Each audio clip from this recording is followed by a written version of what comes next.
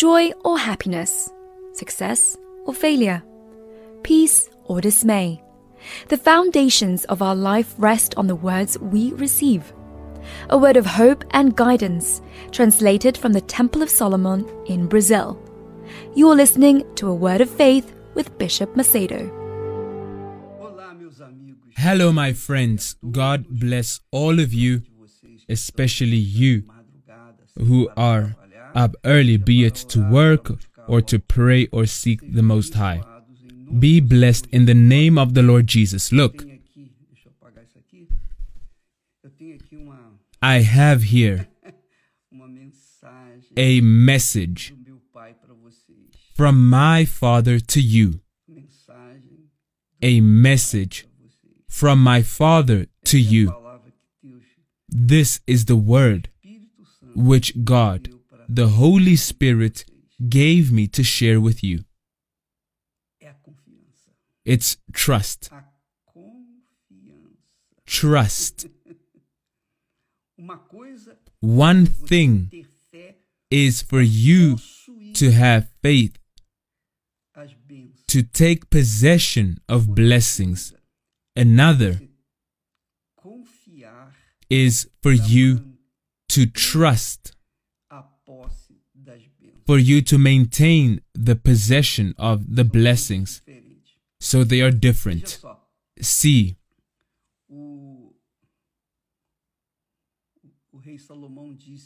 King Solomon said in his Proverbs, he said,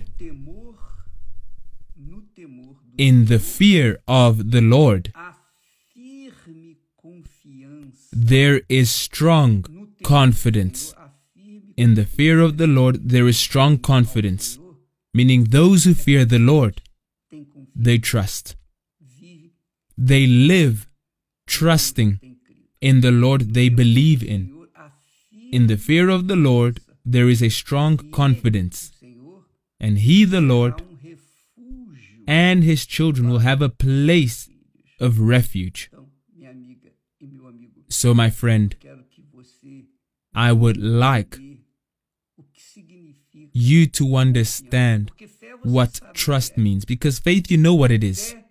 Faith, everyone has to take possession of everything.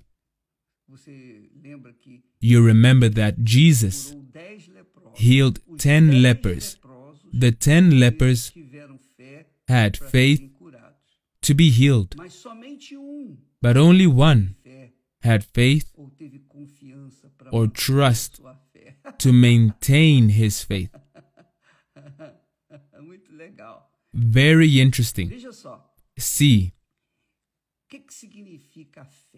what does faith mean? Faith is like the beginning. You know when an airplane is taking off? So he is using, we can say, the expression of faith. The plane takes off. But up there comes trust, meaning maintaining oneself at the top until they reach their destination. They call it cruise mode or autopilot, to follow until the final destination. As is with trust, many people who obviously do not have the Holy Spirit do not comprehend well these things. Those who have the Holy Spirit have discernment to understand what is faith and what is trust.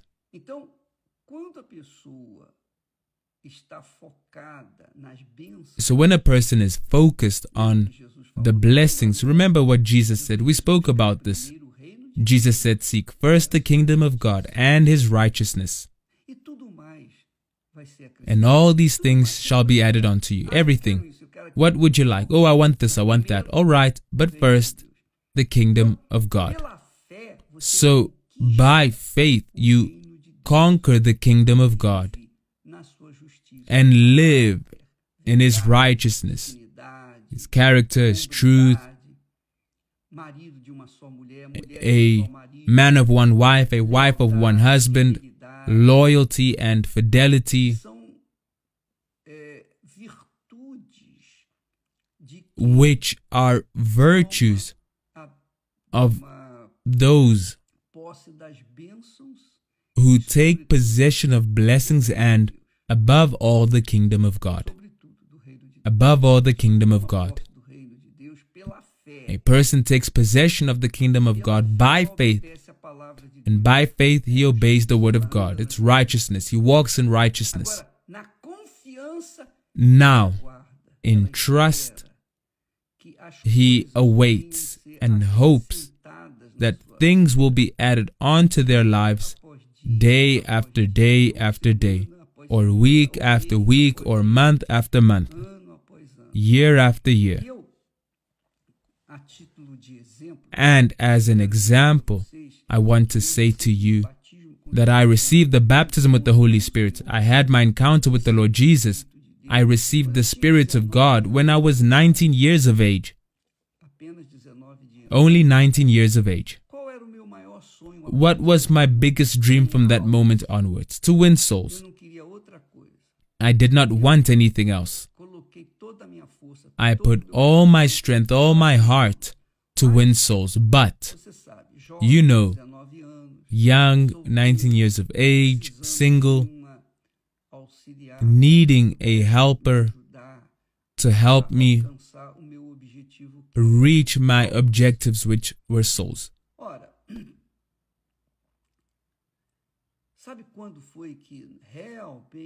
Look, do you know when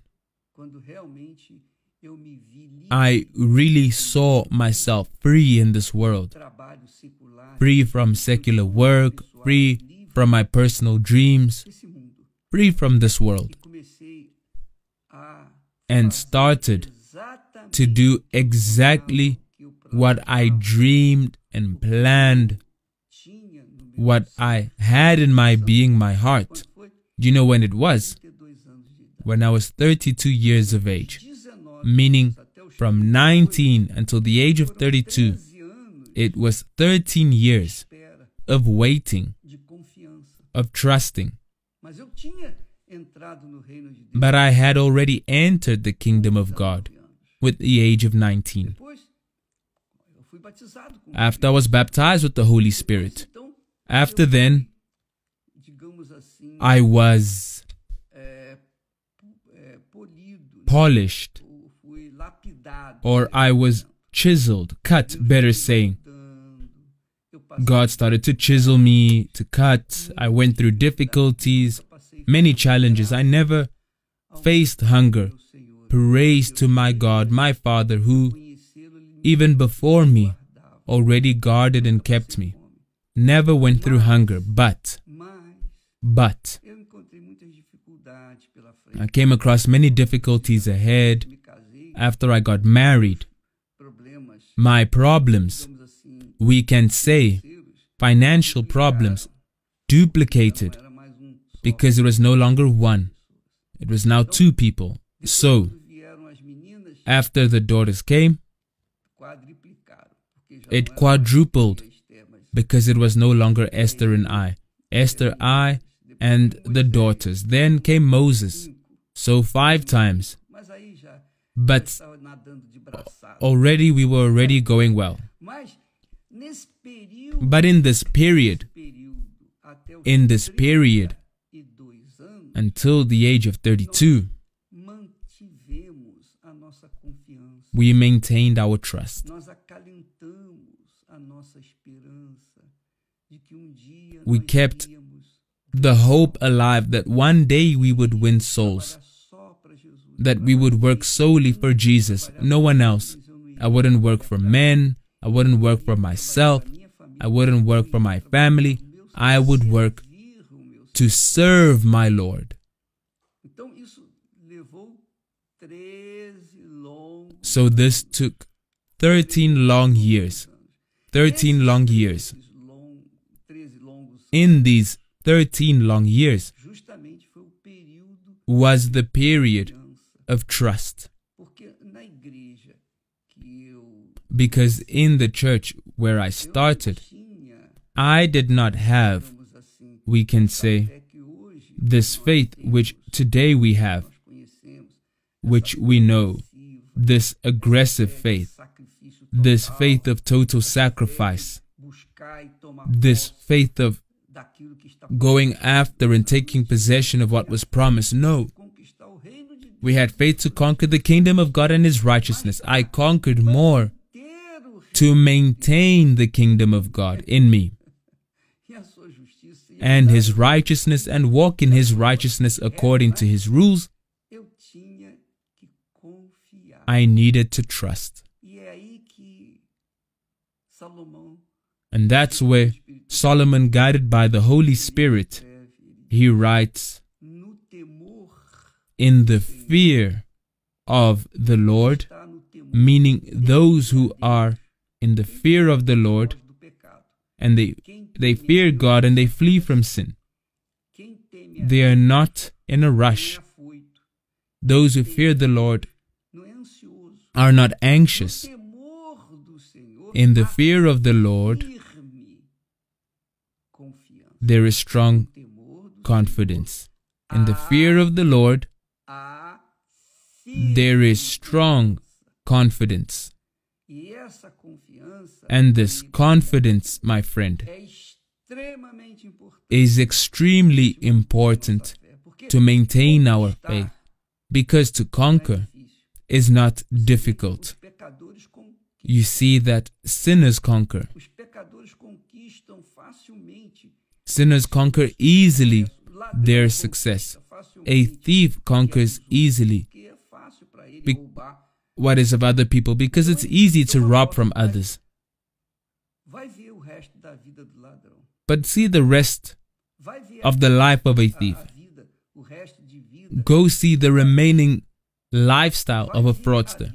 Go and see the life of a corrupt and the corrupt. When they are near death, you'll see them suffering horrors,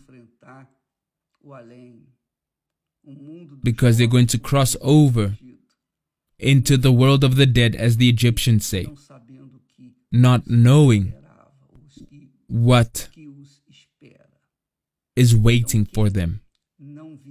So those who do not live in the fear of the Lord do not know. They don't know what comes after death. They have no perspective or even hope.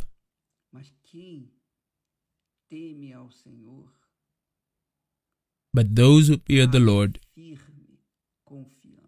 affirm this confidence. And it's like this, my friend. You did your job. For example, you who are up late. Here it is 10 past 7.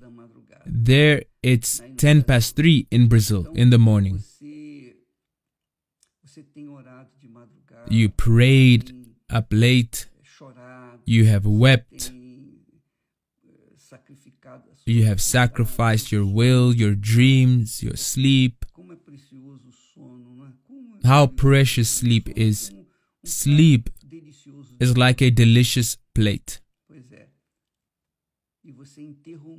And you interrupt your dream to seek the Lord. You are sacrificing. But why are you sacrificing? Because you have faith.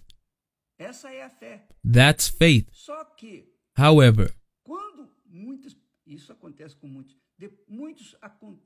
this happens to many. They conquer.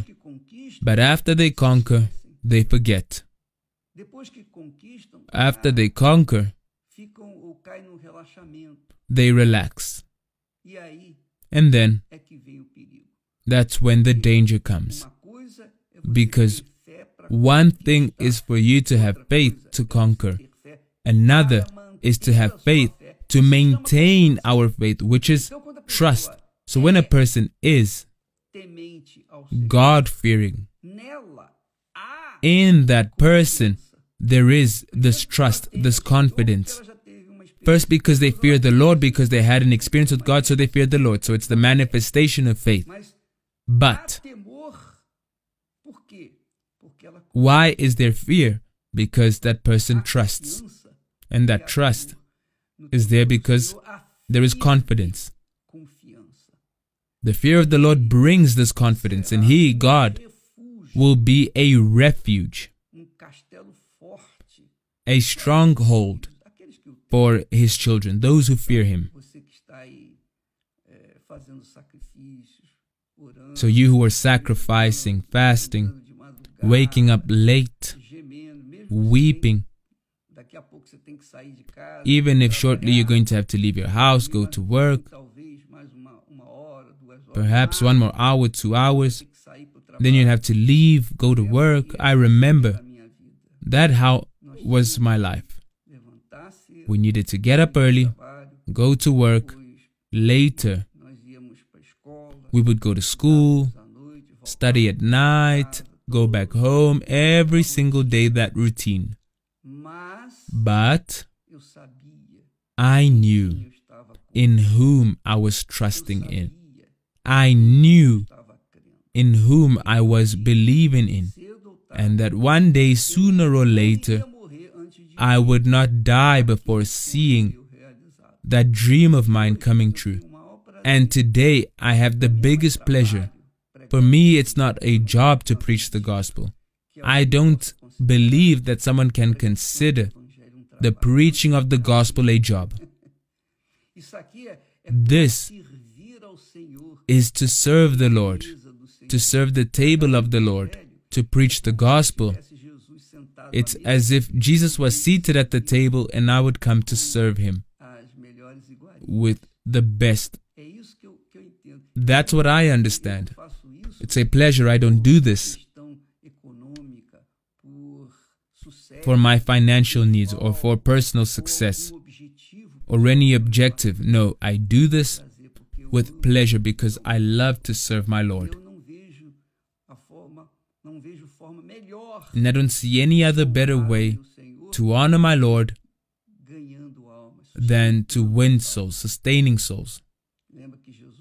Remember what Jesus said to Peter. Peter asked, "If you love me," 3 times.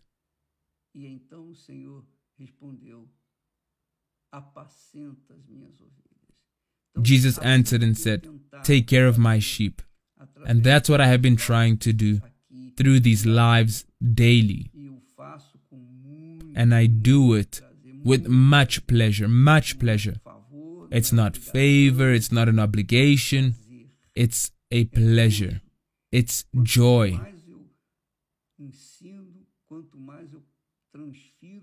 The more I teach, the more I transfer to the interested that which God gave me, happier I feel, more fulfilled I feel. So, my friend, do not be discouraged. Go ahead. Sooner or later you will see the fruit of your work. As the psalmist says, he who walks out walking, crying while he plants, which is your case, you are sowing with tears. We sow with tears.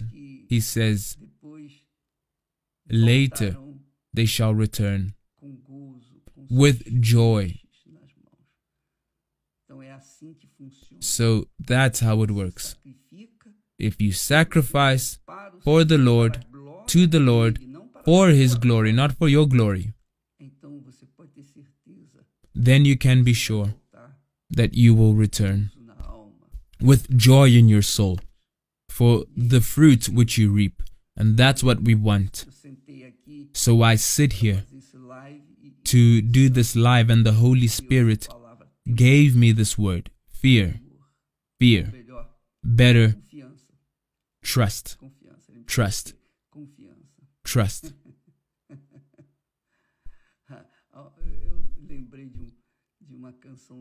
I remember a song which we used to sing back then, which says,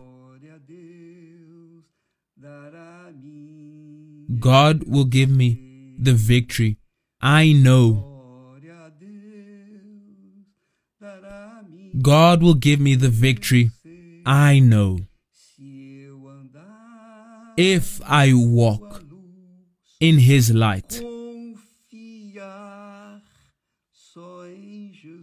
trusting only in Jesus, God will give me the victory. I know. You who are the silver of the house, you would remember the song we used to sing back then. That's the victory in God. Trust. One thing is to have faith to be healed. Another thing is to have faith to maintain the healing, which is trust. One thing is for you to have faith. Another is to trust. And more difficult is to trust than to have faith. Because to have faith, everybody has. Quickly, people receive blessings. People fulfill their dreams. But many end up losing everything because they despised their trust. They despise their trust. They despise their fear with God. And they lose everything as well. They go back to the trash can. That's the reality. So, my friend, if you are this person who is persevering, look, God is so marvelous, so good, that He does not give us what we want. He gives us what we need. And many times I ask, but come on, God, I could have started preaching the gospel with 19 years of age. Why did I have to wait 13 years? But I had no spiritual structure, no spiritual maturity. I had no spiritual knowledge. I had no spiritual discernment. So God does not give us what we want in the moment we want. No. He gives us what we need, what we're in need of. That's how He works. You don't give to your child what he asks. You give what he or she needs. Is that not how it works? Very well. And still, they stumble. So when we take possession of the blessings by faith, it's marvelous. It's simple, it's easy. You believe that I can do this? The blind said, yes, I believe. So be healed right now. Do you believe? Yes, I do. So receive the blessing. That's easy. Now, difficult is to maintain that faith, maintain that trust, which did not happen to the 9 lepers. The remainder, because they were healed, they had faith, but they turned their back and take care of their own lives. But there was one who returned to thank the Lord Jesus. This one had faith to maintain his faith, meaning he trusted in order to maintain himself in the way of the Most High. And that's why Jesus answered, go. Your faith has saved you. He didn't say your faith has healed you. He said, go. Your faith has saved you. So one thing is for you to have faith, to take possession of blessings, the promises of God.